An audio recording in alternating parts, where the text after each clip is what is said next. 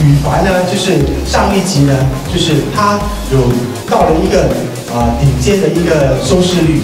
那么他那个节目呢，叫做什么名字？你也可以是天使。什么？真心话，真心话。你讲回你那部戏啊，不是。回来。我的坚持其实不受到老板的受贿，所以找来了这个人，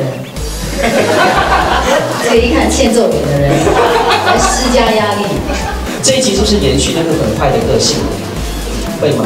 欧萱。其实，坦白说，剧本也还没出来。那我想说，大家好，我是菲儿。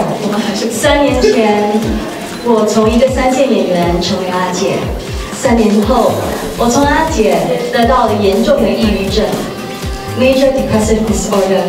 我想强调的就是，严重的抑郁症跟神经病不一样。希望这次和制作者能够呈现一个很真实的过程。